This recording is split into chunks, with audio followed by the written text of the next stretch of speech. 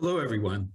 We're delighted to welcome you to this event entitled Paths to Recovery in Yemen, Prospects and Priorities for Reconciliation, Reconstruction, and Sustainable Development. My name is Mike Yaffe, and I am the Vice President of the Middle East North Africa Center at the United States Institute of Peace. We are honored to co-host this event today with the United Nations Development Program in Yemen, which recently released a report assessing the impact of the war in Yemen and the pathways for recovery. In this event, we will discuss how this timely UNDP report can serve as a guide for Yemen and the international community as they work to bring an end to the conflict and create sustainable development strategies in Yemen. I want to give a very warm welcome to U.S. Special Envoy to Yemen, Timothy Letterking, to UN Assistant Secretary General and UNDP Assistant Administrator, Dr. Khalida Buzar, and to the rest of our distinguished speakers. For those of you who are not familiar with USIP, the Institute was founded in 1984 by an act of Congress on the premise that peace is practical, peace is possible, and peace is vital to U.S. national security interests. Here at USIP, we work to prevent, mitigate, and resolve violent conflict in regions around the world, from the Sahel to the Horn of Africa, to the Middle East and Latin America. One of USIP's key functions is to inform policy through convening events and conversations such as this one today, involving government officials, lawmakers, practitioners, and the international community.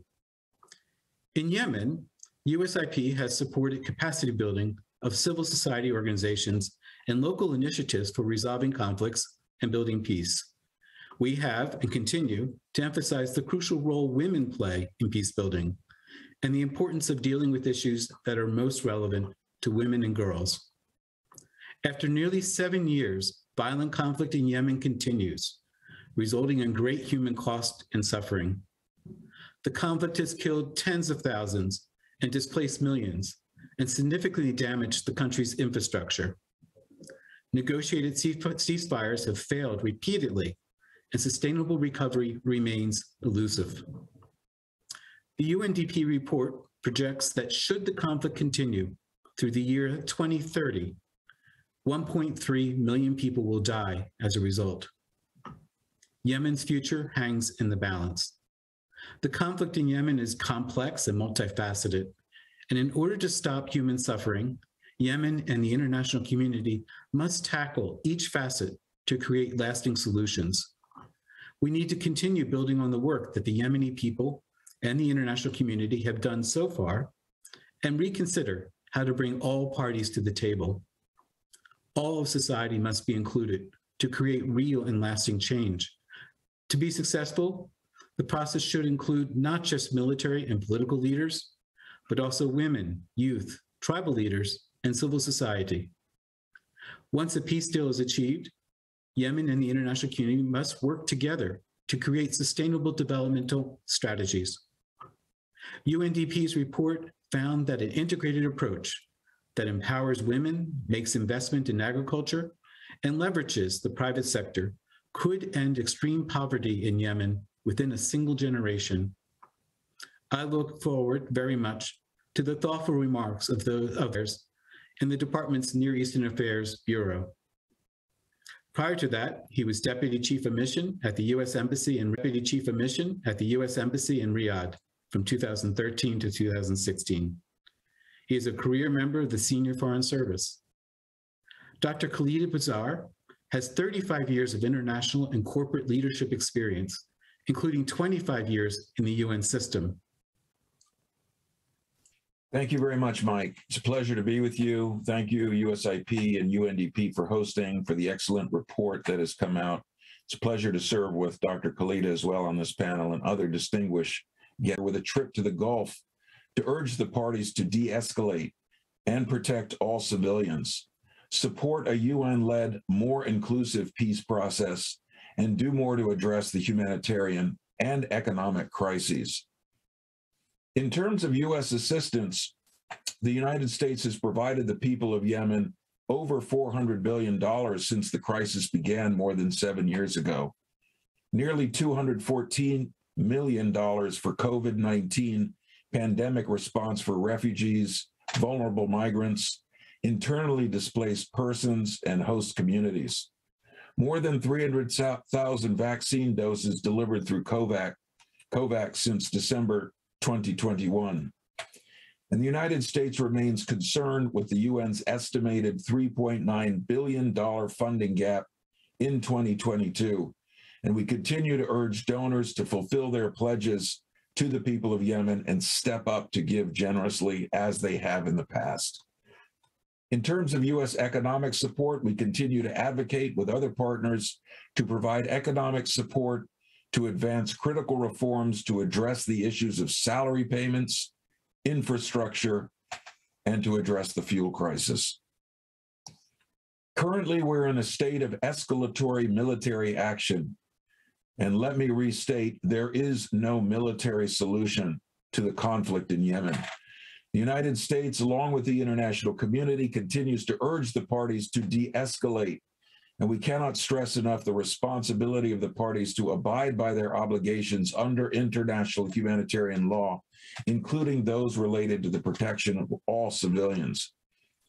Let me be clear, when we speak of protection of civilians in the region, we also include the tens of thousands of U.S. citizens living in the Gulf, whose safety is the top U.S. national security priority, and our detained, locally employed Yemeni staff in Sana'a, whose safe release we remain committed to.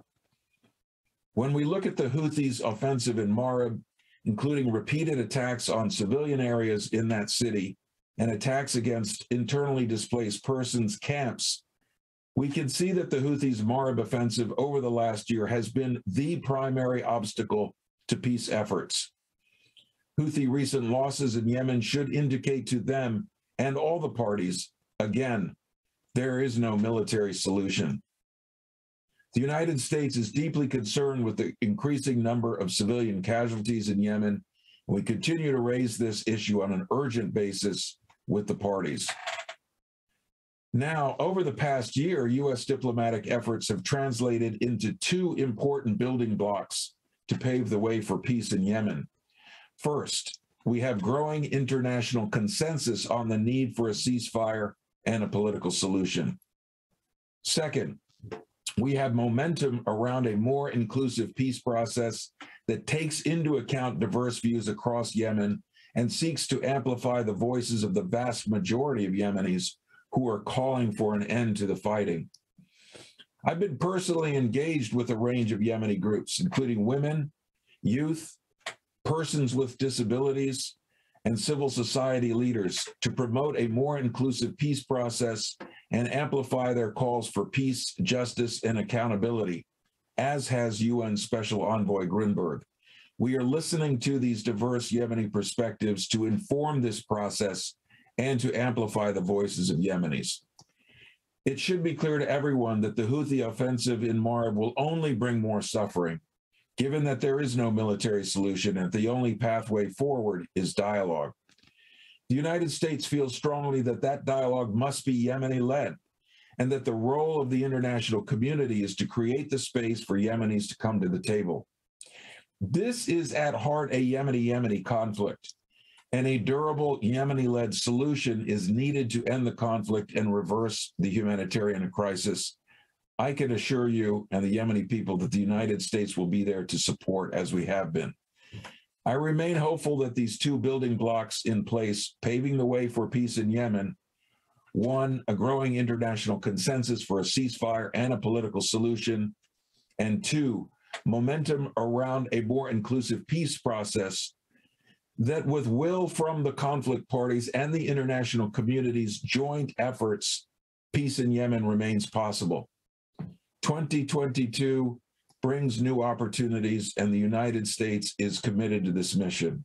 Thank you very much.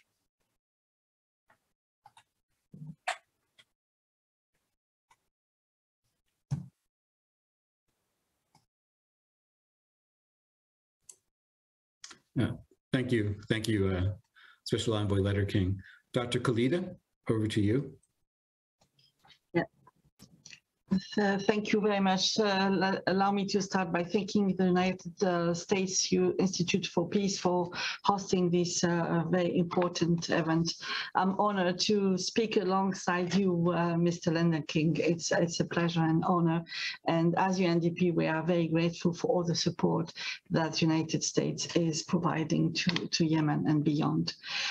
As you mentioned, the situation is really devastating and across the country and is going from worse to worse. And the recent spike in violence is worsening the very serious humanitarian situation. As we speak, almost 21 million people are in need of some form of humanitarian assistance or protection.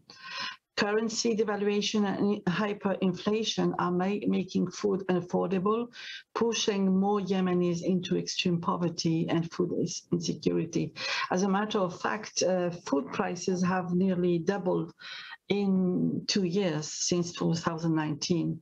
And unfortunately, women and children are suffering the most. More than half of the Yemeni population, about 16 million, are facing acute hunger, and only 50% of Yemen health facilities are functioning. The ongoing pandemic have placed additional pressure on the country already fragile health system, and the rate of vaccination is quite low, if not the lowest in the region.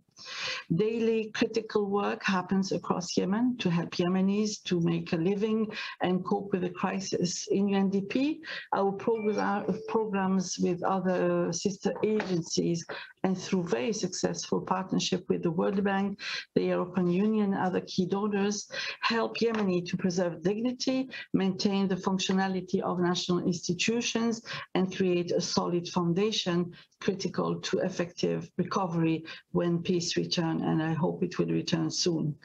Our work complements ongoing and vital humanitarian work while supporting necessary building blocks such as livelihood, public services, and small businesses for a prosperous future. Just to give you an example, we have improved access to key services for more than 5 million Yemenis. More than 500,000 Yemenis have access to energy through our solar project, and we have facilitated the clearance of 3.1 million square meters of land of explosive hazards.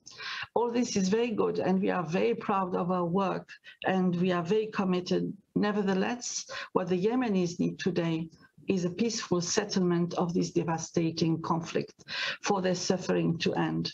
In the third report that will be discussed today in our series of impact of war studies, we show how with an end to the war, a brighter future is possible, and some of the devastating consequences can even be reversed. The report projects that if the war stops in 2022, meaning this year, it's possible to eradicate extreme poverty in 1 generation if we embark on a holistic and integrated recovery process. By 2050, it's possible for Yemen to be a prosperous middle-income country that offers a dignified future for all Yemeni. And the report confirms that if the war continues, the impact on people's lives will be even more disastrous.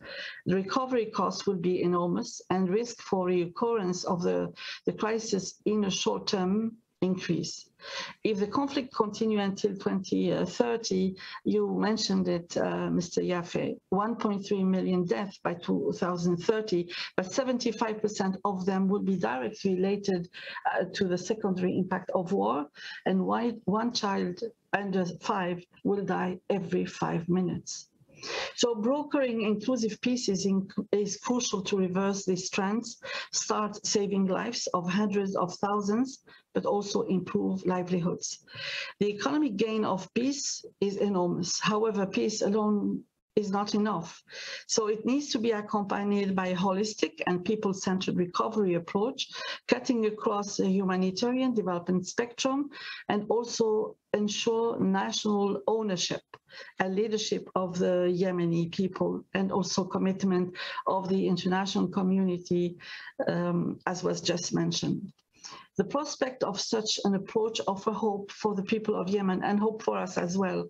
So if the war stops now, by 2030, we project 85 billion in cumulative economic gains in dollars. And more importantly, we will be able to save 440,000 lives. Our reports find that women are indispensable and a key multiplier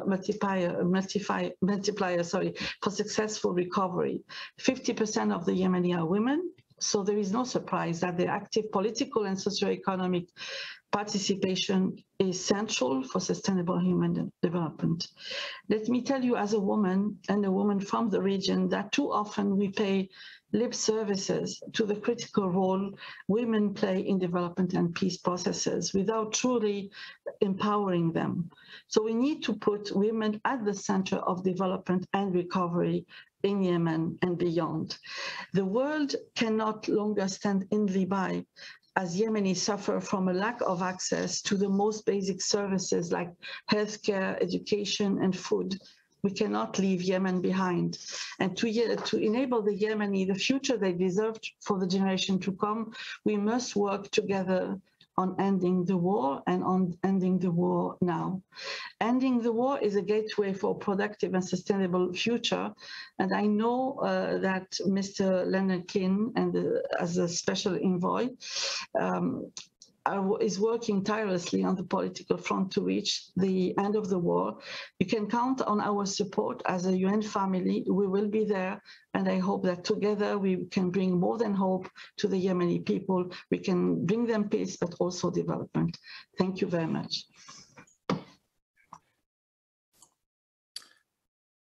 Thank you, Dr. Yafi, Special Envoy Lender King, and Dr. Bozar for your thoughtful remarks. Good morning, good afternoon, depending on where you are. My name is Sarang Hamasaid. I'm Director of Middle East Programs at the U.S. Institute of Peace. It's an honor for me to introduce Dr. Jonathan Moyer, who will talk about the report and moderate the following discussion with our distinguished panelists. Dr. Moyer is Assistant Professor at the Joseph Corbell School of International Studies and Director of the Frederick S. Pardee Center for International Futures at the University of Denver. And the Institute is home to the International Futures integrated assessment platform upon which this report of UNDP has been developed. As director, Jonathan leads the Pardee Center's research team, which uses long-term integrated policy analysis and forecasting methods to inform the strategic planning efforts of governments, international organizations, and corporations around the world. I truly appreciate the research and report that Dr. Moyer and his colleagues produced and enabled by UNDP. We often hear about the value of integrated approaches to recovery, development, and other matters at conceptual levels, but the research and report that they produced goes further beyond by providing numbers and scenarios that illustrate effectively, in my view, critical aspects of the coordinated and integrated recovery path that Yemen needs. So without further ado, over to you, Dr. Moyer. Thank you so much, Sarang, for that very kind introduction. And thank you to USIP for hosting this event, to Special Envoy Lender King, to Dr. Buzar, and then to my colleagues in UNDP Yemen. Thank you so much for your support. I hope you can see my PowerPoint. Is it coming through? Okay, thank you. I'll be presenting for about 15 minutes to give you an overview of the report, the background methodology. This report is part of a 3-report series that we produced in collaboration with UNDP Yemen. I'd like to highlight my other co-authors who are not with me on this panel today, but Taylor Hanna is the lead author of this 3rd report and has been a part of all 3 reports, and David Bull has been a part of all 3 reports as well. Other authors include Brendan Mapes and Mickey Rafa across time. These 3 reports focused on using a new methodology that uses an integrated model to analyze the cost of conflict on development in Yemen across time. The first report was produced in 2019, and it estimated the cost of conflict between the years 2015 through 2019, and then made projections through the year 2030. That report highlighted for the first time a multidimensional results framework that demonstrated that the cost of conflict in Yemen was indeed dire. At that point, a child under 5 died as a direct result, as an indirect or direct result of the conflict every 12 minutes. The second report explored how likely Yemen was to make progress towards achieving sustainable development goals and furthered our understanding of questions related to gender inclusion, inequality, and other development issues. The report explored whether humanitarian assistance could be sufficient for improving the development trajectory of Yemen across time, concluding that humanitarian assistance alone would be very insufficient to change the development trajectory of Yemen during conflict, and the only viable path forward was to end the conflict. This third report updates our findings through 2022, through 2021, and then extends our forecast again through 2030. But importantly, what we do is we paint a path forward to think about different recovery pathways in Yemen and how those recovery pathways with different characteristics will impact long-term development outcomes. The purpose of this presentation, first, we want to raise awareness of the ongoing cost of conflict in Yemen. And the cost, as you've heard from the speakers who've introduced this presentation, is extremely high. Second, we want to reinforce the idea that this research shows that ending the conflict is the only viable pathway forward to change the development trajectory of the country. Finally, in the post-conflict recovery space, we're interested in making an argument that the international community should be focused on providing Yemen with enough assistance so that it can achieve the development trajectory that it would have been on in the absence of conflict. Finally, we argue that an integrated recovery is essential. And by integrated recovery, we mean across two dimensions. First, across different international, regional, and local actors. And second, across issue areas. Instead of investing in recovery in silos, we should invest in recovery thinking about the effect that different investments have on development outcomes across different systems. The total deaths, you've heard some of these numbers from previous speakers. The total deaths through 2021 stand at 377,000. Of those, 60% are indirect deaths. So these are deaths that are the result of lack of access to food, water, sanitation, health systems, and other basic inputs into human existence. So as the conflict continues, the share of indirect deaths grows across time. In 2021, our new estimates of the cost of conflict show that a child under 5 dies every 9 minutes. That extremely high burden of child mortality is almost entirely the result of indirect mortality. These are not deaths that you'd see on the battlefield or even often in news media coverage. Many of these are hidden. As the conflict grows, this burden grows as well. The economic cost of the conflict has been enormously large, both in terms of the overall loss in GDP, as you can see, 126 billion rather, through 2021, but also in the distribution. More than 15 million people pushed into poverty. As the conflict grows, that cost grows as well. The same is true for people suffering from malnutrition and other outcomes. The cost of conflict is enormously high on the most vulnerable people in society. Methodology. I'll spend a bit of time on this and happy to take further questions in the Q&A. We use a system called International Futures, which is an integrated simulation of development, both within and across a large number of systems: governance, economics, demographics, agriculture, energy. We're trying to simulate how development occurs broadly from an integrated framework. We've applied this tool, which is often used to look at longer-term development trends, to the ongoing conflict in Yemen. And the tool is really quite helpful because, as this kind of Gestalt systems map suggests, The world is made up of a series of interconnected systems. When a conflict's ongoing, we have data points that we can use to identify certain development trends within that conflict, but those need to be triangulated, and there's a lot of missing data. So a tool like this can help us fill those gaps. What this system produces is a series of scenarios. The scenarios we analyze here look at different historical and future trajectories of Yemen based on assumptions. The first two scenarios we compare, first we start with a conflict scenario that looks at the effect of conflict from 2015 through 2030. Next, we look at a no conflict counterfactual. So how would Yemen have developed in the absence of conflict?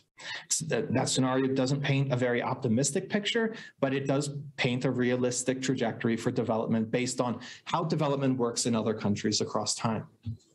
We then compare these conflict, no conflict scenarios with a recovery. In that second report I mentioned, the big finding was that you need to end conflict to adjust the development trajectory.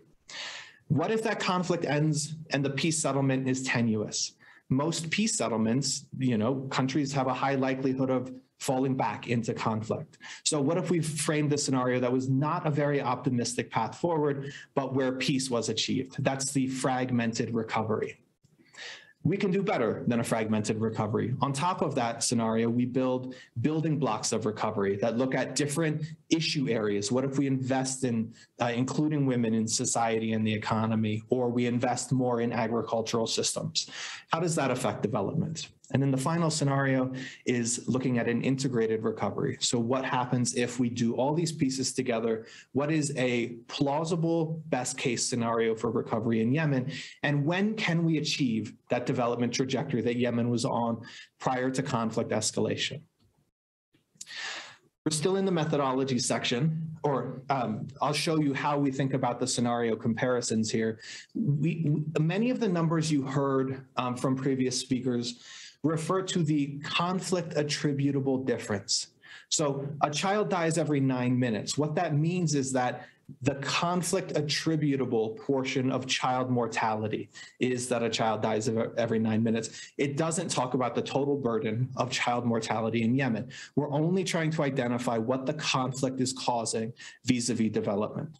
To do this, we compare conflict and no conflict scenarios. This graph shows the total deaths in Yemen across time from 2014 through 2021 across these scenarios. And that's how we capture this conflict attributable portion.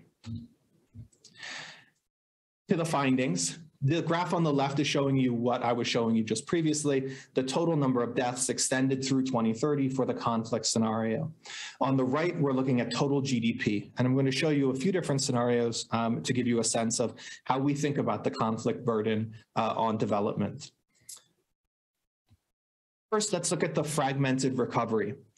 Here you can see if conflict ends and not much else happens. This is a really fractured, not a really cohesive recovery path. We save a lot of lives.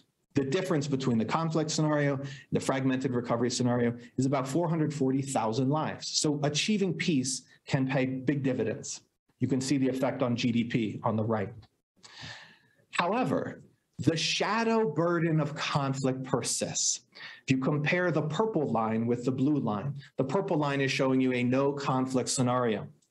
There are still a huge number of indirect deaths that would result of developmental deficiencies in the fragmented recovery scenario relative to the no conflict scenario. So while we would save 440,000 lives relative to a world with conflict, the shadow mortality is greater than that. It's over 500,000 lives.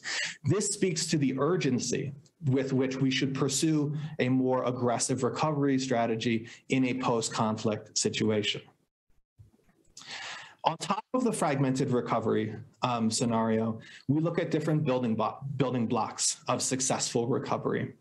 These focus on governance quality, improving things like corruption and effectiveness, investing in human capabilities, so improving access to electricity, safe water, education, empowering women, looking at including women in the economy in terms of formal labor participation, improving access to education and access to family planning and health services as well. Agriculture investments. Right now, Yemen is reliant on food imports for a very large share of the food that's consumed in the country, creating very large vulnerabilities vis-a-vis food security. It's one of the main reasons that this conflict has been so pernicious in terms of its developmental effects. And then economic development. What if we focused more on investments, remittances, foreign aid, et cetera? The report goes into much more detail than I can here, but each of these investments has a different effect on outcome indicators. Here I'm focused again on mortality. So we're looking at the cumulative lives saved on top of this fragmented recovery. So we achieve peace. What if we achieve peace and we get agricultural investments right? Well, agricultural investments has a large effect at reducing the conflict burden through 2030, saving an additional 100,000 lives, for example. While agricultural investments have a big effect, the single most significant intervention on top of a fragmented recovery is the empowered women scenario. The lack of inclusion of women in decision-making and the economy in Yemen is a significant hindrance on long-term Yemeni development. And this intervention frees that potential. But what if we did all these things together? What is possible for Yemeni development? And what can we do from a strategic planning perspective to think about putting our resources in the right place in order to achieve those outcomes? In an integrated recovery, and what we're simulating here is integration of policies across different levels. So international organizations working together to coordinate and think strategically about how investing in one sector affects other sectors and making sure that we're going about recovery together. But also working all the way down through local actors to make sure that the policies and the foreign assistance that are being provided are appropriately allocated. This has significant effects at reducing the number of people in poverty, malnutrition, mortality, and improving economic outcomes. But what does this do for the broader questions of lives saved? Relative to a fragmented recovery scenario, this integrated recovery scenario saves well over 700,000 lives through 2050 and does much more than any of the individual interventions, which makes sense. So the broader question, what development trajectory does this put Yemen on? This graph shows you GDP per capita, but an okay measure of some aspects of human development. Then it shows it for scenarios, doesn't include the conflict scenario. These are the building block scenarios, the no conflict scenario, and then this integrated recovery space. So the blue line shows you the development trajectory Yemen would have been on in the absence of conflict. This black line shows you this integrated recovery trajectory. What we see is that Yemen is able to get back on the development trajectory that it would have been on in the absence of conflict. Now, this happens by mid-century, so it's not immediate, of course. But I think there's a strong argument to be made that we have an ethical obligation to pursue these development strategies so that future generations of Yemenis do not have to live with the developmental repercussions of the conflict, or at least have fewer developmental repercussions inflicted upon them. This is my last slide. Recommendations. I believe that all of us have an advocacy responsibility. The cost of conflict is terribly high. When we think about political trade-offs, when we think about regional politics and dynamics, we should also be thinking about how many children are lost due to the conflict, right, in indirect ways. No fault of their own, of course. We need to prioritize a sustainable and lasting peace deal. This is true from previous research we've done. This is reinforced with this research.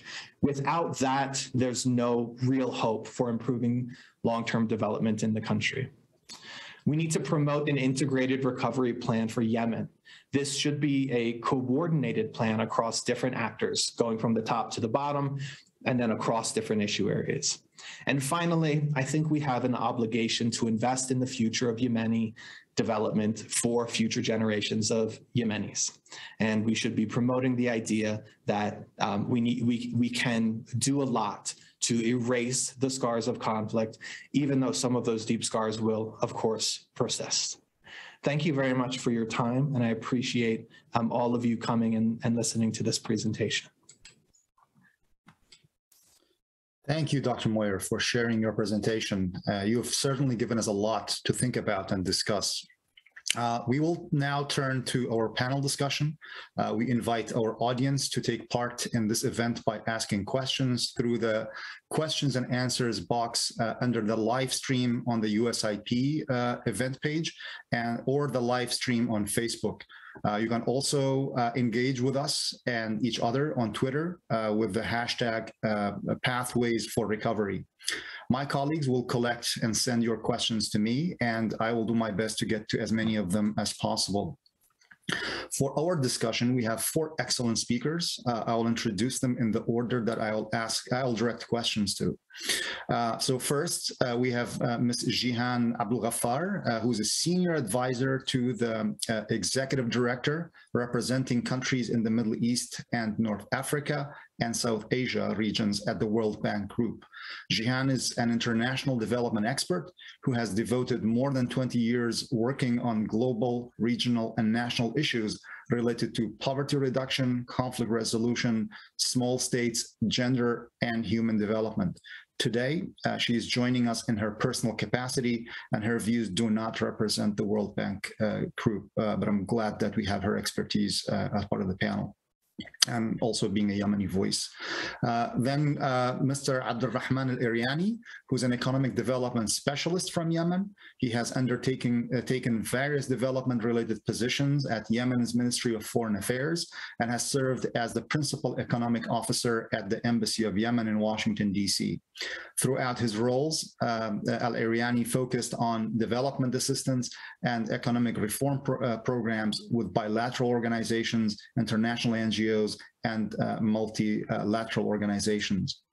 And then we have also Ambassador Barbara Bodine, who's a distinguished professor in the practice of diplomacy and the director of the Institute for the Study of Diplomacy at Georgetown University. She's also a distinguished diplomat with over 30-year career as a foreign service officer who's focused primarily on the states of the Arabian Peninsula, Iraq, Yemen, and including, so she also served as deputy chief of mission in Baghdad during the Iran-Iraq war. So imagine the depth of knowledge that she brings to this conversation and the different actors. She also served as the deputy chief of mission in Kuwait during the Iraq invasion and throughout the occupation. She also served as ambassador to Yemen for nearly 4 years. She knows Yemen, she knows the region, the different countries, and the different actors, and we are. She's extremely knowledgeable, and we are delighted to have her.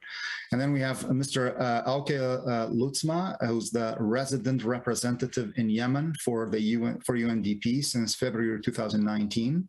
He started in Yemen as country director in August 2016. His career with UNDP began in 1994.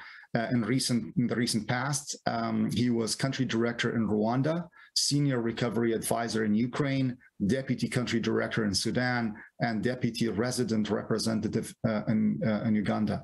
Again, rich depth of about conflict, about Yemen, and recovery and development. We'll dive in with questions to Jihan and Abdulrahman first to talk about the issues from the perspectives of the Yemenis, and then go to Ambassador Bodine and Auke to expand to the international angle of these issues that we will discuss.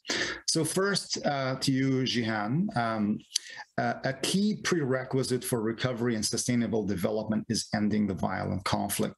How do the Yemenis assess the prospects of ending that conflict? Thank you, Sarhang, and I would like also to join others to thank USIP for hosting this event on Yemen, and of course UNDP and Dr. Meyer and his team for producing these excellent reports. I'm honored to be here today with this distinguished panelist. As for your question regarding the prospects of the conflict, I definitely believe that the war will be over one day. I really hope it will be today rather than tomorrow. But as we all know, that at the end of the day, there is no winner for this war. The Yemeni people are the ones who are the biggest losers in this war. But there are a lot of uncertainties that poses a lot of questions For example, and these are things that I'm always struggling with, when will this war actually be over? And what will it take for it to be over? What will be the cost of this war? If this war did not stop anytime soon, that goes beyond basically the numbers, especially that the second worst thing that happened, in my opinion, of this war is, of course, the first one is the loss of lives, but it's actually the second one for me is the damage that this war caused to the social fabric. We never experienced such a thing in the past. For me personally, I think building infrastructure is the easy part of the recovery process, but rebuilding social cohesion is much more complicated. And then when the war is finally over, how will actually Yemen look like at that point? And how to avoid the relapse and end of this vicious cycle of conflict. As I said, unfortunately, I don't have answers to these questions, but I hope really that the war will be over very soon. Back to you, Sarhan. So when you talk to the Yemenis in country or those who are displaced,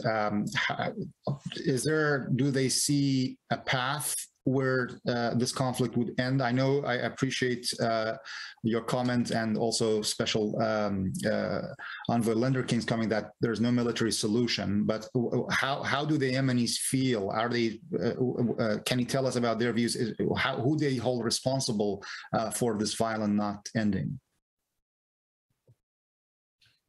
Well, I think at this point, everybody who's involved in this war is held responsible. And as Mr. Linder King said, that there is really no military solution. At this point, the only way forward is to have a dialogue towards peace, a very serious dialogue that will include also, most of the Yemenis, women, youth, civil society and other. It needs to be an inclusive one. It needs to reflect the aspiration of the people too. So at the end of the day, it's only through dialogue that this war will end.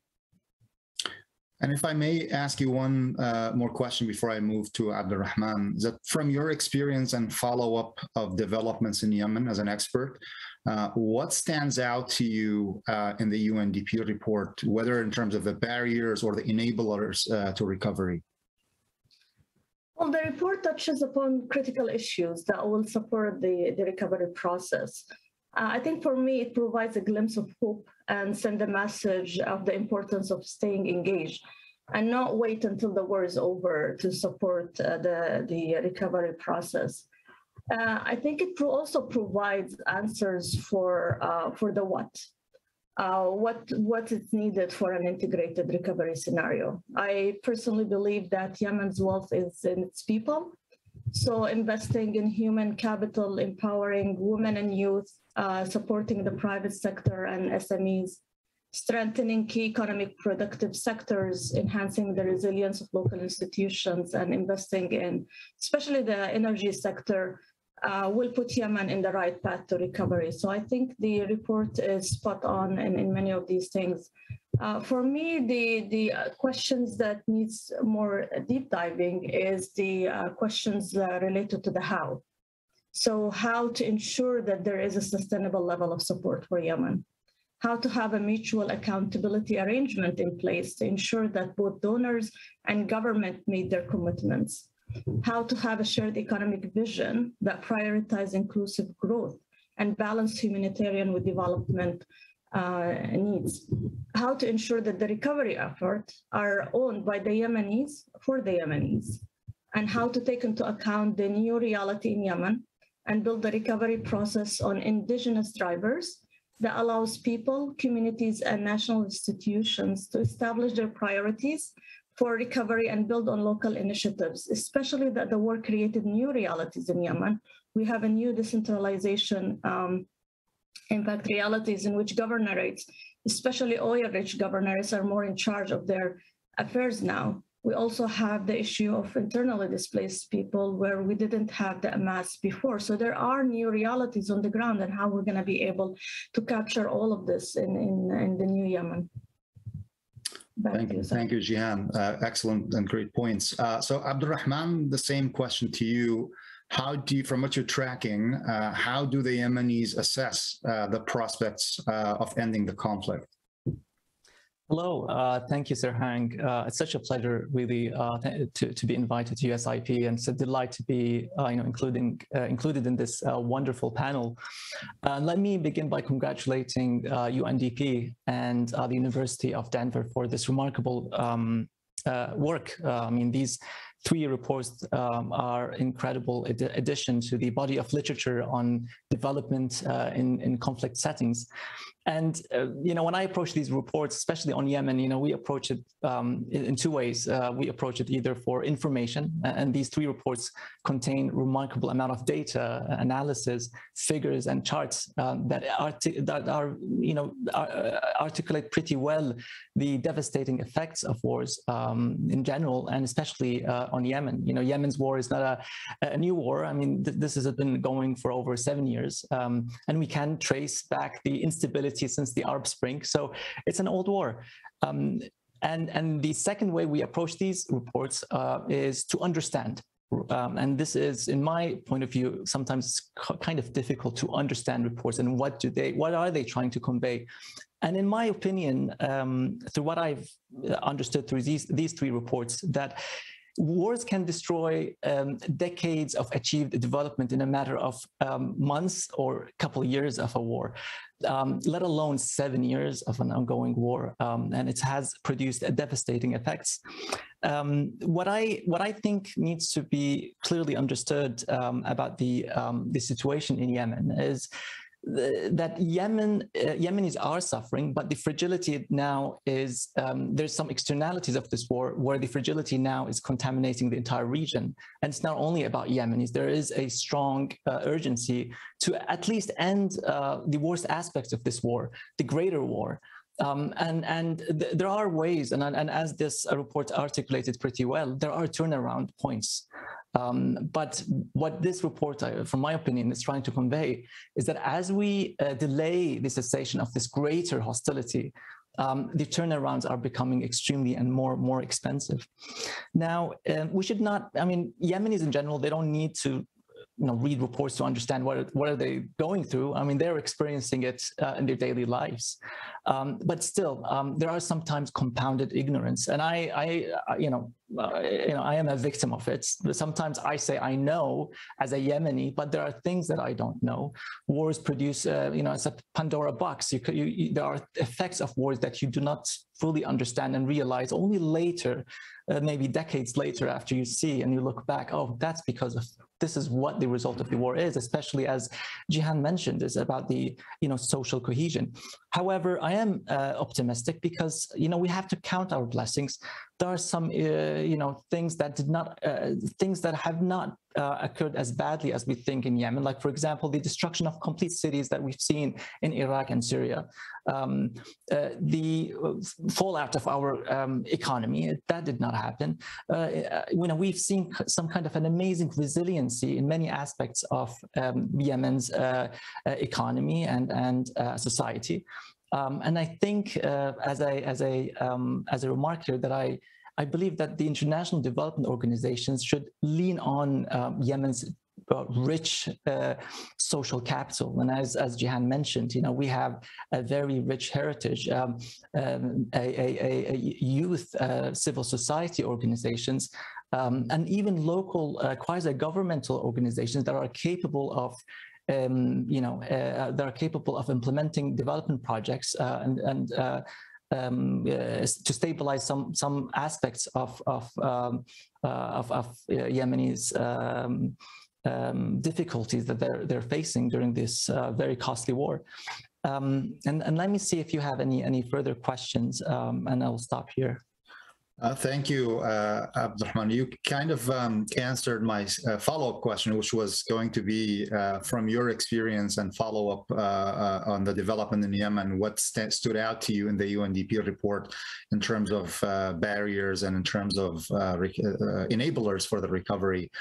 You touched on a good set of issues there, but let me give you a chance if there's any additional thing you want to add.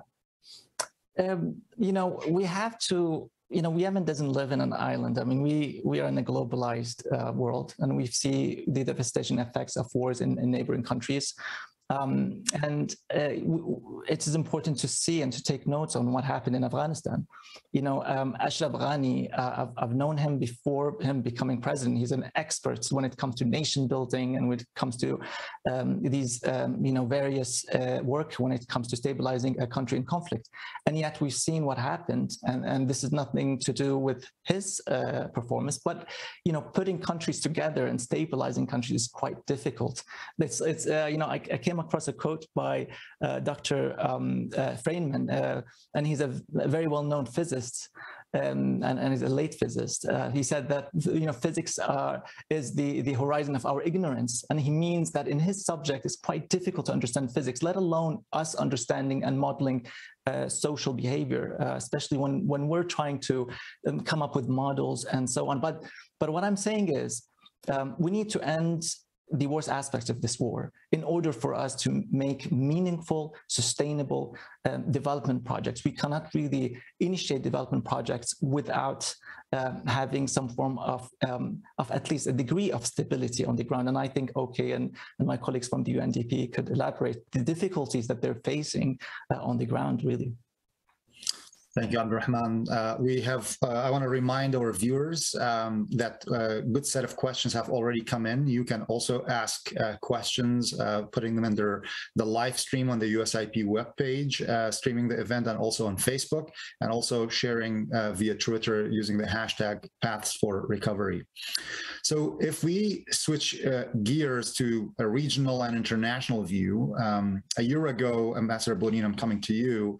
A year ago, the appointment of Special Envoy Linder King, removing the terrorist designation of Ansarullah, and other developments like the Iran-Saudi talks in Iraq and prospects of reviving the JCPOA triggered hope that new and dedicated U.S. diplomatic energy and less regional tensions will positively affect Yemen. 1 year later, we see more fighting in Yemen and high-profile attacks on UAE. So what's your take on why the turn of events have been going in the direction of more violence instead of calm? Is this due to internal actors, regional actors, the international community not doing enough, or what? It's a nice, simple question. First, I'd like to thank USIP for putting together this event, and I am very pleased and humbled to be listening to people who work on Yemen and to very good Yemeni scholar practitioners and their views. And I want to very much thank Jonathan and UNDP, Jonathan and his team, for not just a series of reports, which I think should become required reading for anybody who's trying to work on Yemen, but particularly this last one, which it does lay out a credible way forward, not an easy one and not a cheap one, but a credible one. Unlike so much of what we see and hear, it's both data-driven and people-centered, and it's strategic. It's got, it understands the importance of a local lead. It understands the importance of building core institutions. It understands the importance of human capacity and sustainability. And I'm sure it was not intentional, but basically the report is a counterpoint to everything we did wrong. We, the international community, did wrong in Afghanistan. And I know the report started well before Afghanistan collapsed, but this is the alternative. This is the antidote to the lessons that we should learn. We should have learned. I hope we learned from Afghanistan. I hope it is read by a lot of policymakers. It also points out, I think, an important lesson, and this does get to what you've asked, is that if the international community does not engage early, significantly, and in a coordinated manner in the recovery of Yemen, then we will see Yemen fall back or not even fully get out of the violence and the destruction and the cycling down that, again, the UNDP reports have so well documented. We can either try to do it right, or we can do it wrong and do it again and again and again. And to borrow from Jihan, the people who will, no one will win, and the Yemeni people will continue to lose. Why did we go from such tremendous hope a year ago to a situation which actually seems to be far worse? I think part of it reflects the players within Yemen, but also the regional players. This is not just a simple, if there is such a thing, a simple civil war. May have started as that, but it was regionalized very quickly. And by regionalizing, it changed the lethality, the intensity, and probably the longevity of the war. It's also an imbalance, an asymmetrical war, but not in the way my military friends would use the term. This, particularly the Saudi and the Emirati military, have been, to be perfectly blunt, have been propping up a government which is technically the legitimate government and the internationally recognized government, but has very little legitimacy and very little capacity within the country. And in fact, has been marked by corruption at a rather remarkable scale. Whereas the Houthi are more of an indigenous player, and they have benefited from the support from Iran, absolutely. But they are not as dependent on the Iranians as the Hadi government and the STC are on the Saudis and the Emiratis. So you have a great imbalance. Why it has kicked up, I believe, is in large part because the Houthi did believe that they could win militarily. They had they control most of the north, they control most of the population, and they saw that the weakness of the anti-Houthi forces, because they are not consolidated, made Marib possible, and at least something to attempt. And by doing that, it did change the calculation. I think there's also very good evidence that the Iranians have been providing the equipment to be able to go as far as Riyadh and Abu Dhabi. Lobbing missiles across the border in the early days was fairly simple. This is a different level of technology. What exactly the Iranians hope to achieve by providing this weaponry, I can speculate. I'm a diplomat. I can speculate on anything. I have no idea. I do not know. I do not know what is in the mind of Tehran. It has shifted some of the responsibility on how we bring this to an end. I think for a very long time, many external observers thought that if we could get the Saudis to pull back, to reduce their military support, that the Yemenis would be able to come together and have a Yemeni-led negotiation and outcome. I think at this point, it's shifted to both Riyadh and Tehran far more than a year ago. What the international community more broadly can do is, I honestly don't think that we have a large role. I do hope that Mr. Lenderking and the UN Special Envoy are talking in Riyadh and Abu Dhabi and Muscat and just about any place else they can talk. But this is really going to be a regional and a local effort. Where the international community is critical is to come back to where I started, which is to commit to an integrated recovery strategy as Dr. Moyer and his team in UNDP has laid out. Otherwise, if we simply get a peace agreement or a ceasefire, we are going to be back here in a year talking about this again and in 5 years. So the international community's focus needs to be on the day after and not solely on the ending the war. Thank you, Ambassador Bodine. You actually answered a couple of follow-up questions that I had about your comments about the role of the international community and why it's important for that to continue. So I have a follow-up question. I'll come back to you after I go to Auke and get some of the audience questions about, and I'll ask everyone said, okay, what can be done as moving forward, some of the ideas and policy recommendations. So with your permission, I'll move to Auke and say, okay, you work on the ground in Yemen. I know you're joining us today from Jordan, but you've been there recently. You work, Yemen is your primary location, and UNDP has been working in Yemen. I was surprised to know that 55 years now. So you see the suffering of the people and also the potential for more hopeful outcome that the report demonstrates.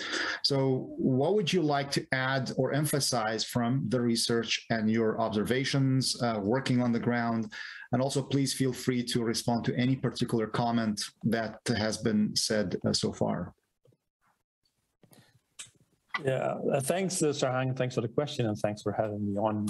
It's really a pleasure and an honor for me as well. Maybe just for me, a couple of the takeaways from the report to start with that is, of course, first of all, that the consequences and the cost of the conflict itself on the Yemeni people is absolutely huge. And I think for us, both for the parties that are involved in the conflict, but also I think for the international community, we have a moral obligation to stop this war as soon as we can. I think that it's very clear from all the figures that come out.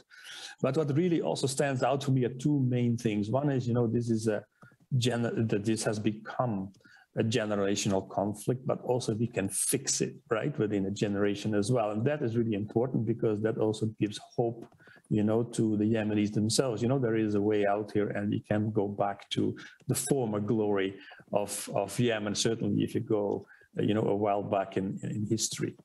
And what really stands out for me is also the role that women can play. I think Jonathan very effectively showed, if you can really involve women in the process, what a huge contribution they can make, not only in terms of mortality or reducing the mortality of children and so on, but also in terms of contribution to the economic recovery of Yemen itself. And I think particularly in the context of Yemen, which is still a very conservative society, I think this is a very important message that we will continue to advocate for.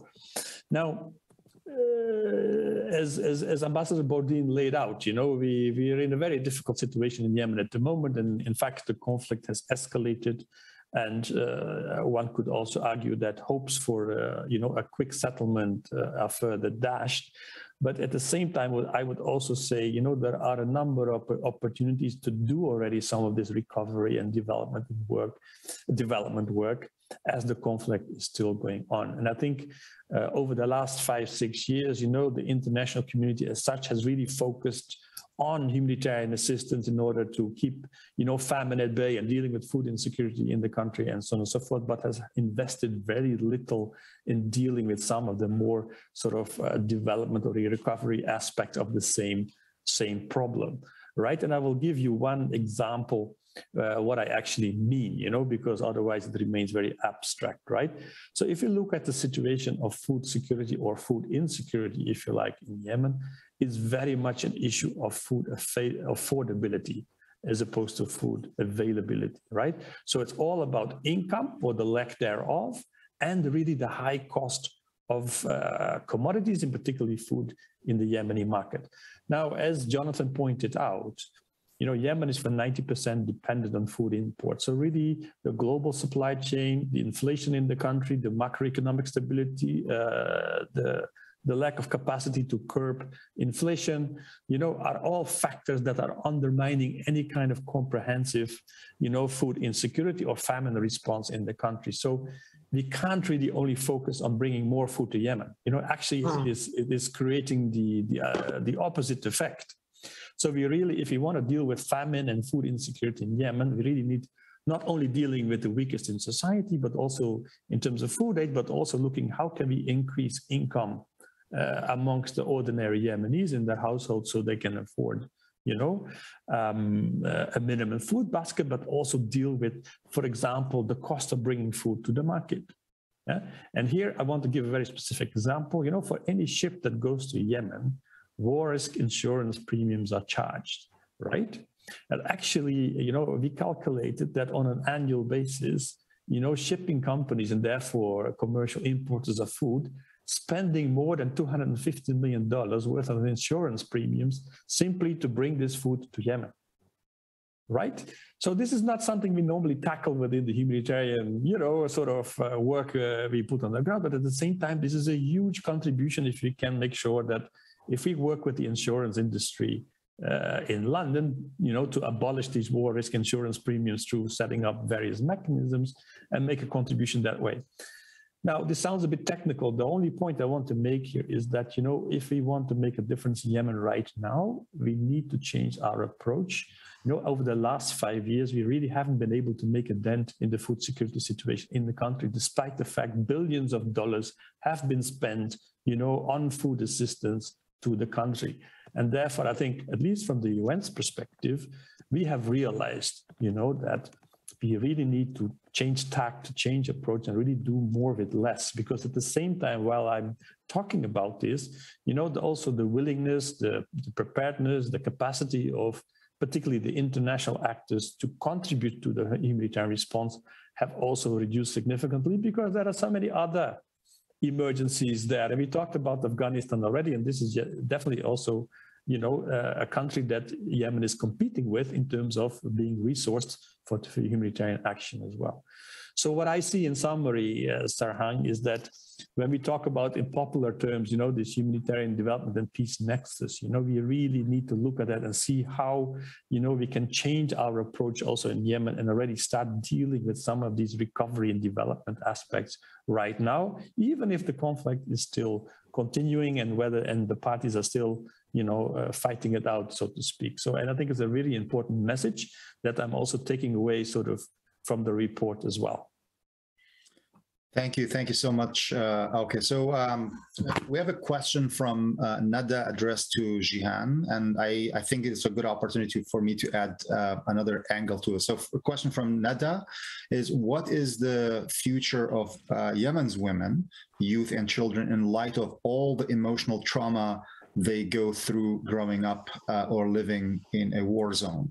So that's a question directed to you, Jihan. And I would like to, since we're opening this after that, and feel free to comment to my question as well, is that it's pretty striking. And the report states that Yemen's female labor force participation rate is 60%, which is pretty low. So women empowerment and inclusion is a key component for recovery, but the Yemeni women have not been afforded the education, the support, and the opportunity. So what are some of the key reasons and barriers and what could be done to address that? So first to you, Jihan, on the trauma aspect of this, and then I'll open it up to the other panelists if they want to comment on the unemployment and inclusion aspect as well. Jihan?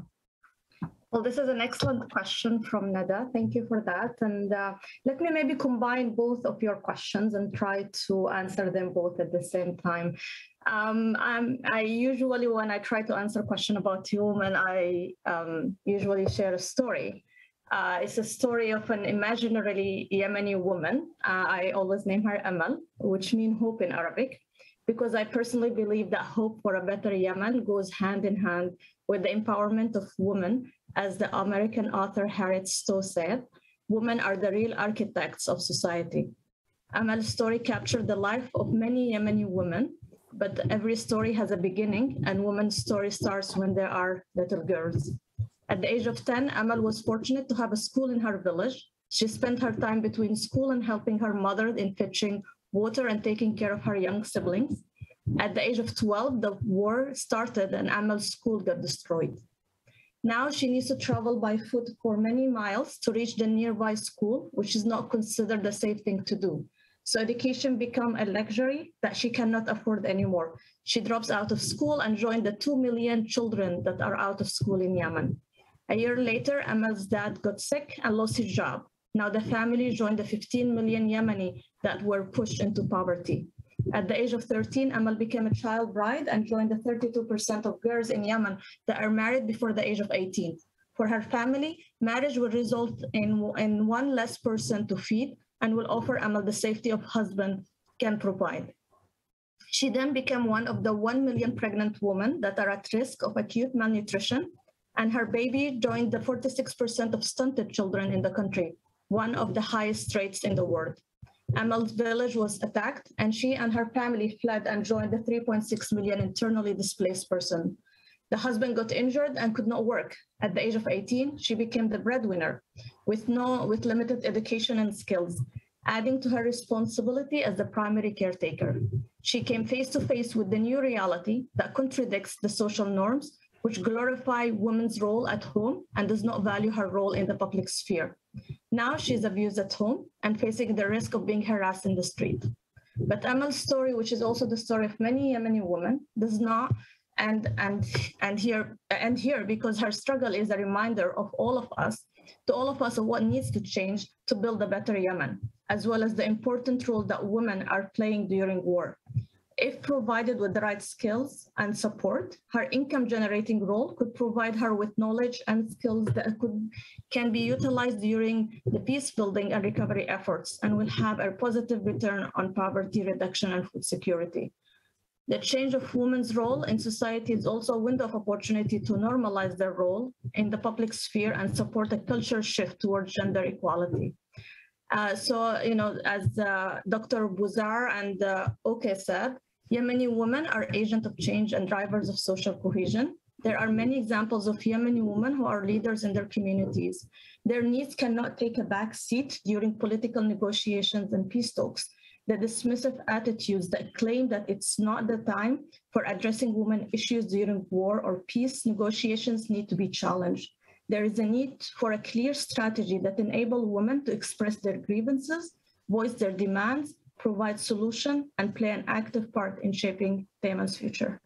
This is usually my story about Yemeni women. Yeah, thank you, Jihan. So just a reminder that we have to our panelists that we have about 15 minutes remaining. So I think I know I have a good set of great questions that I hope that we can get to. So if possible, a little bit of shorter answers will help us to get as many of them as possible. So let me come to the rest of the panel. If you have any thoughts on the women angle, the question from Nada and the unemployment and the barriers to women inclusion. I think Jihan covered a lot of good grounds in that story about what are some of the barriers, but if you have any thoughts, I can add very quickly. I think, I'm addressing the youth question, and Oke mentioned something extremely important, which is, the lack of purchasing power, which means, people not getting paid and not receiving their salaries. So you do have a large segment of of Yemen's youth population that have not experienced a form of stability in their lives. Like if we meet someone now who is 18 years old, then, since he was 10, he just didn't understand what, stability is. And now when we combine the issue of salaries, what Oke had mentioned, Yemenis are intimate with their economy. We don't have financial markets, stock markets, when a Yemeni receives his salary, they tend to receive it in cash form, and they would bring it to home. They would look at the money, it's usually on a Monday or on a Wednesday. And then this money quickly gets spent to people they know for many years, whether it's the landlord, the local grocery store. And so the suspension of salaries had a devastating effect. This is not about economic. We don't have a jobless, what you call this here in the US, a jobless or unemployment checks, right? salary suspense does not only affect the family, it affects the children in the family, it affects the community, and it has this unfortunate consequences on youth development. And so if you speak to today's youth, the incentives that you want to put forward in order to achieve peace, the economic incentive might not work with them because they got used to not receiving salaries for many months. They'd rather join, a militia, or they have now other kind of incentives that are unfortunate because they've now normalized the conflict into their daily lives, and youth could become spoilers. When we're trying to achieve peace. Some youth, not all of them, but a segment of them who have unfortunately engaged with militias and so on. So it is quite important for, in my point of view, for development organizations to reach out to universities, schools, try to put together programs, projects, especially livelihood projects, just to kind of, unentangle this war economy that has unfortunately, normalized war conditions. And women's role, especially in the agricultural sector, they've played an extremely important, and I don't want to take much time, but many people, especially foreigners who work in Yemen, see how women in Yemen have been playing an extremely important role in civil society organizations and in many aspects of our society. So I'll just end it here. Thank you, Abdurrahman. So let me actually switch the questions because I think it gives Ambassador Bodine an angle here, because there's a question to her from Alex, and she can comment on the women angle. So Alex is asking, could the national dialogue outcomes serve as a starting point for revitalizing negotiations in regard to inclusivity, especially for women, as the report urges, or do we need to start elsewhere? Oh, this is a good question. I'm going to tell a much shorter story than Jihan on Yemeni women who I deeply respect. I had a woman journalist come to Yemen, and after about 5 days, she came to see me. And she said, when I was out around, I saw all these women in hijabs and abayas, and oh my God, and then she said, then I noticed that I was seeing all these women out and about in hijabs and abayas. And then she said, and this is my favorite line about Yemeni women, and they were not only out and about, but they were walking without apology, which I just thought was a wonderful phrase. The life of a Yemeni woman is extremely difficult. The life of a Yemeni man is extremely difficult as well. But Yemeni women, and I think they demonstrated this in their role in Change Square, where they were major voices, major leaders, and their role in the NDC. And actually the element of the NDC recommendations that gave women a quota, not just in the national legislature, but in the executive and the judicial branch and locally. Aspirational, absolutely. But they were able to get that voted on. There is a baseline to work from. Whether you dust off the NDC and try that again, there has been so much change in Yemen in the last 7 years that you could not go back to the NDC and just restart it. But there was a dialogue there that may be a basis for conversation, and certainly the role that women, youth, and others were able to play, however imperfectly, is a baseline. It's a start. So I wouldn't throw it out. I would use it as a guide, but not a template. Thank you. Okay, I've the next question comes from, obviously you're welcome to comment on the women question, but also to get the question from Muhammad. He said, asking, do you expect the efforts made to end the conflict in Yemen are sufficient? How is UNDP working to rehabilitate Yemen now? Yeah, thanks. Just quickly on the issue of gender, right? I just want to say, one can look at this from the sort of negative point of view, but also from the positive point of view. And I think it's important also to give, women opportunities to shine, right? And I just want to give the example of Iman. It's a lady that we supported to one of our projects.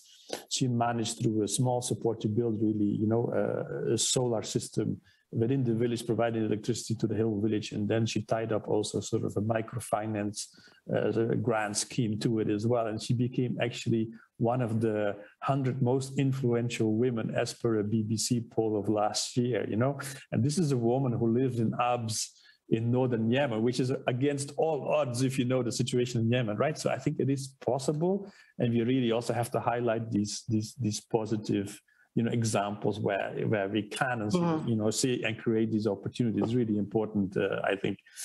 Anyway, I just wanted to keep that short so I can also respond to the other question. And it kind of ties into what I've been saying before as well. Indeed, even if the conflict is still ongoing, there are plenty of opportunities to rebuild Yemen, as a matter of fact. That sounds contradictory in terms, but it's not necessarily so. I'll give you again one example. At the moment, as we speak in Yemen, electricity is a very difficult issue, right? The grid is down, power generation is at an all-time low, and most households are coping simply through having a panel on their roof, and that's about it. It runs their, it runs their fridge, and it runs their TV if they're lucky, and charge their phone, but that's about it.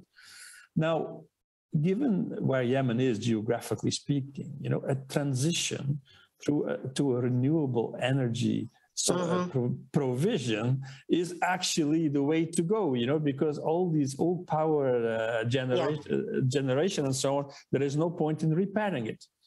And actually, if you look at it globally, we have plenty of instruments to finance it. If you think about the Green Climate Fund and so on and so forth. So why is an offshore windmill park unthinkable in Yemen?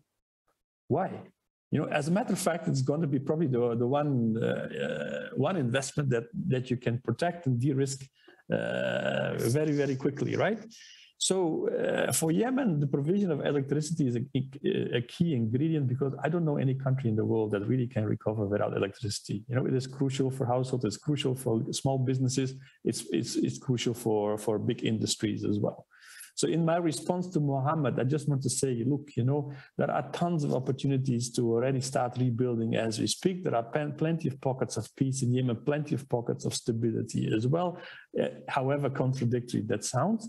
But of course, we need to also be creative about how we mobilize the funding and how we can de-risk it so that also we can leverage private sector investment with that, as well. And this is really something that, as UNDP, we are advocating, and then also we're going for in terms of our way forward.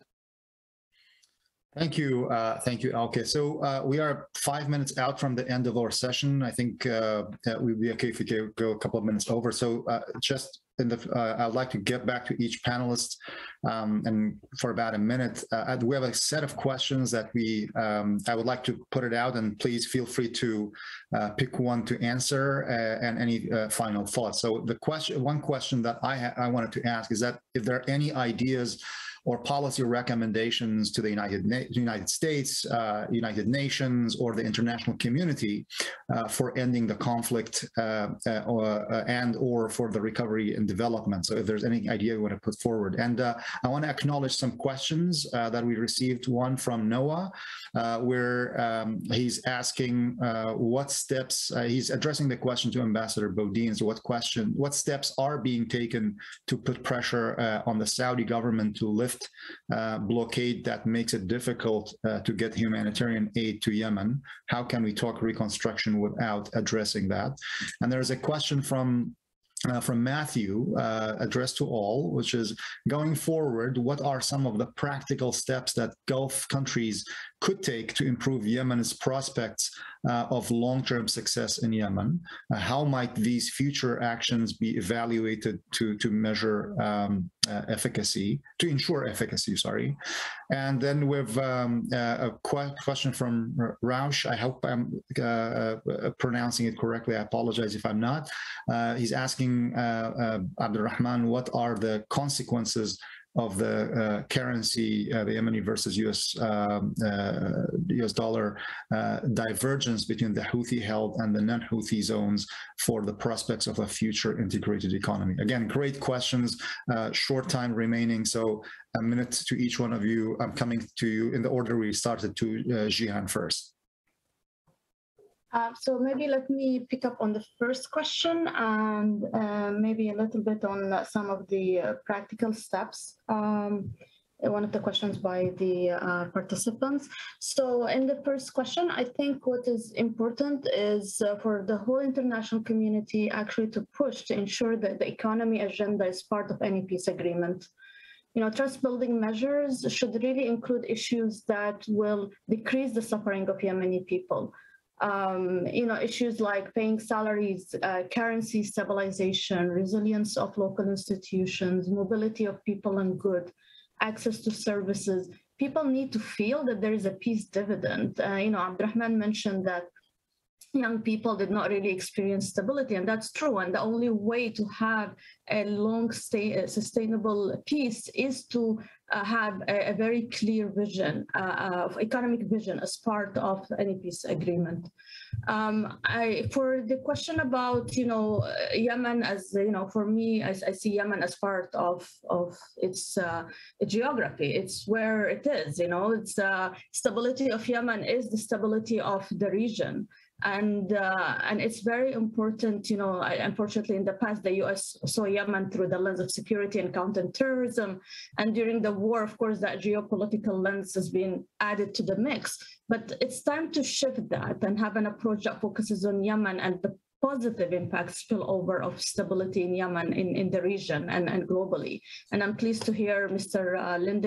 Linder King today mentioning that Yemen is now a top US foreign policy. Thank you, Jihan. Much appreciated. Abdurrahman?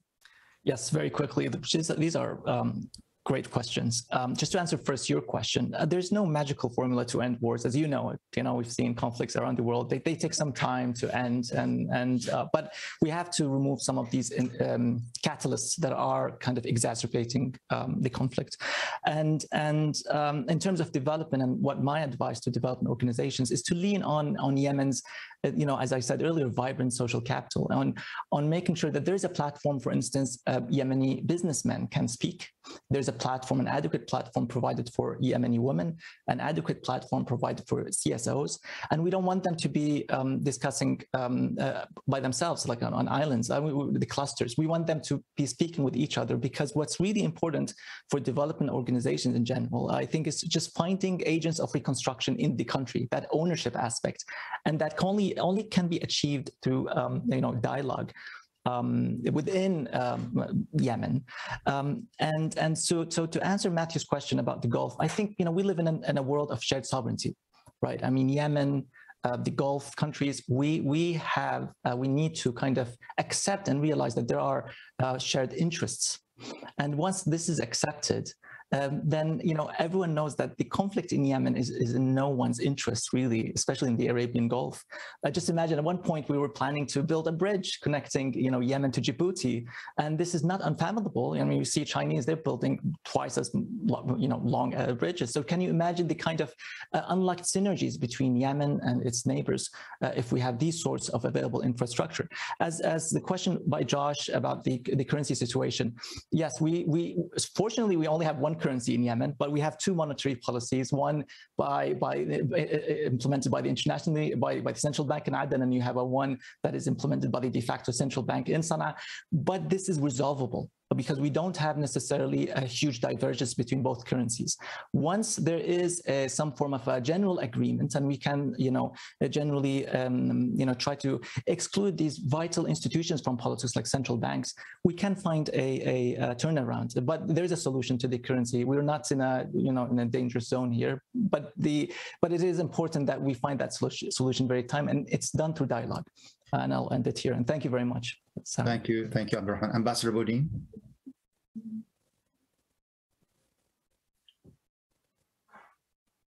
Sorry. Those are fabulous questions. I want to touch a couple of them very briefly. I totally agree that the United States went a little off track with Yemen when we started seeing Yemen through the prism of counterterrorism and security almost exclusively. And I think that that was a major mistake on our part, and I think it is a contributing factor to current instability. And if I were asked my views to my current colleagues at the State Department and elsewhere, I would strongly say to deal with Yemen as Yemen, not as a derivative of counterterrorism, not as a derivative of the Gulf states. Yes, those issues are important, but we need to deal with Yemen as Yemen and the Yemenis as owners, to underscore another point. That would be my very first recommendation to my own side. The Gulf role, I think, is important. It is unavoidable, as Abdul Rahman has said. The Gulf brings enormous resources, which will be important. But I think we also have to be very careful that a number of Gulf states also have agendas. And if we are going to have an integrated recovery that hits on all 5 Ps, as they're called, I think there needs to be a partnership between those who can develop, devise, and in many ways implement these programs as developed by the Yemenis, and a partnership with the Gulf states and their resources. So you're going to have Yemeni leadership, Yemeni ownership, international technical assistance and cooperation, and also funding. And then the Gulf contributing financially, but not driving political agendas. And just briefly, I know that we are pressuring the Saudis on the blockade. I don't think the blockade will be lifted so long as the Houthi have access somehow to the weaponry that allows them to hit Abu Dhabi. I think that probably set back blockade talks. Unfortunately, I agree in terms of Yemen and development and on the humanitarian, but I have a feeling that probably soured that conversation. Thank you, Ambassador William. Okay.